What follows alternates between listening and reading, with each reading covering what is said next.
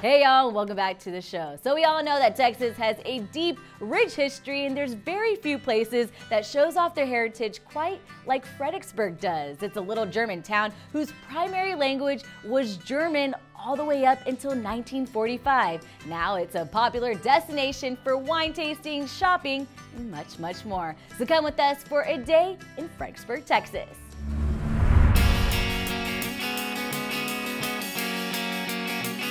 Nestled in the heart of the Texas Hill Country is Fredericksburg, Texas, a historic site named one of the most romantic small towns in America. With over 50 wineries, numerous restaurants, shops, and enchanting views, this small town is definitely worth the drive. So whenever you're exploring a new town, the first place that you should hit up is always the visitor center. Here you can find places to stay, to eat, to shop, and of all the events going on around town. So I've already got my list of things to do. Why don't you come with me? Let's check it out.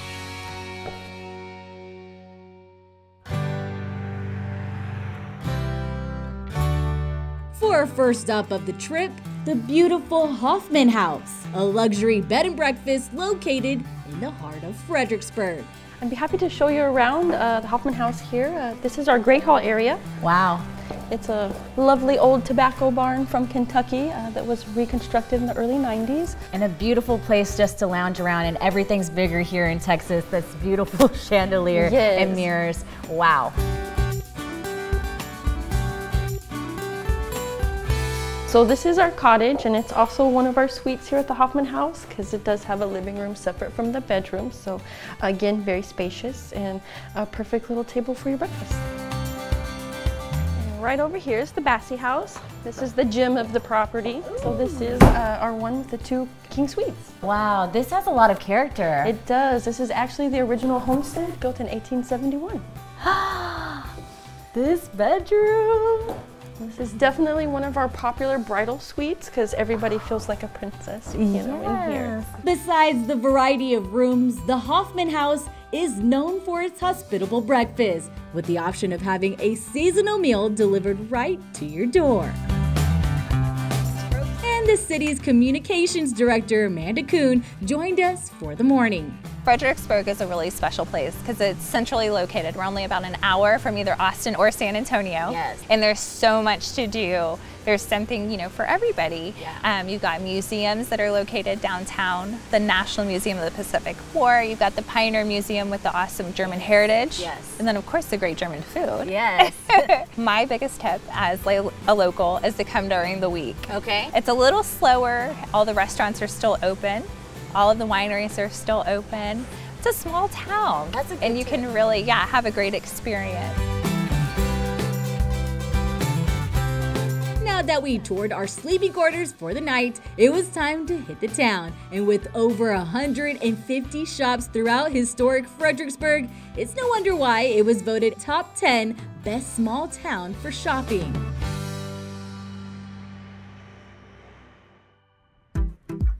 Blackchalk Home and Laundry is a unique home and gift boutique steeped in Fredericksburg history. The original building was built all the way back in the 1920s and now lives on as a home goods store filled with tons of character.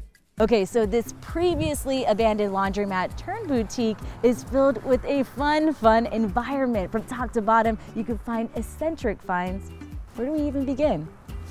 Probably the front door. The shop caters to families looking for a cool and funky twist to home decor with the found and unbound motto. Come to a furniture store, you gotta test it out, right? Oh my gosh, yes. So what I love about Blackchalk is not only are there items from around Texas, but from around the world too, like Kenya, Morocco, Turkey. A lot of research goes into bringing these unique pieces right here to the Texas Hill Country.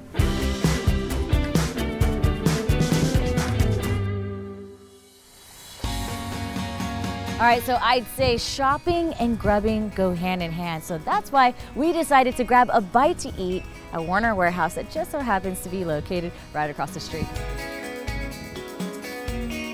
This is Woerner Warehouse, Located in the Warehouse district, it's the newest expansion from Main Street. What once was a feed store is now a popular destination for breakfast and lunch, and all the ingredients are locally sourced from farmers of the Texas Hill Country region. So you know we always got you covered when it comes to the menu. So whenever you come to Woerner's Warehouse, you gotta try the Andrew's Pizza. And if you need more recommendations, I suggest getting the lemonade as well. So I'm hungry, I'm ready to dig in. Cheers. Enjoy a fresh salad, thin crust pizza, colorful sandwiches, or order from their espresso bar.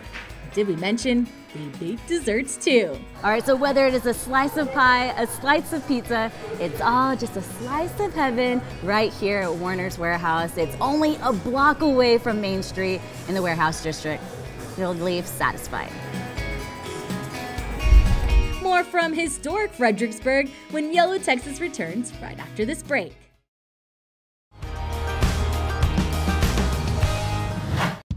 Hey y'all, and welcome back to YOLO Texas, where we are picking up right where we left off in the Texas Hill Country region.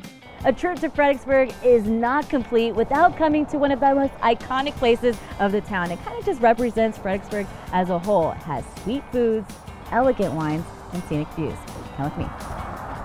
What started out as the Lone Star Beer distribution facility was shut down during the Prohibition years. Later on, the Wieser family purchased the building, then moved it to the family's land. That's where they sold peaches, and the rest is history. Since 1969, Mark Wieser started Das Peach House with just a peach orchard selling jams and jellies. This is actually his mom's recipe, one of our oldest products. That's sweet. And then Case Fischer joined as a high school student picking peaches, and then that's where we get Fischer and Wieser. After college, he joined and they incorporated, and that's where we are today. And this is our storefront, but we're also most probably well known for the roasted raspberry chipotle sauce. Okay. This is just over cream cheese, but it's so versatile. You can do pork, you can put it in cake, you can make margaritas. Like, you can do it all with this sauce. Yes, yes, one of my favorites. My language.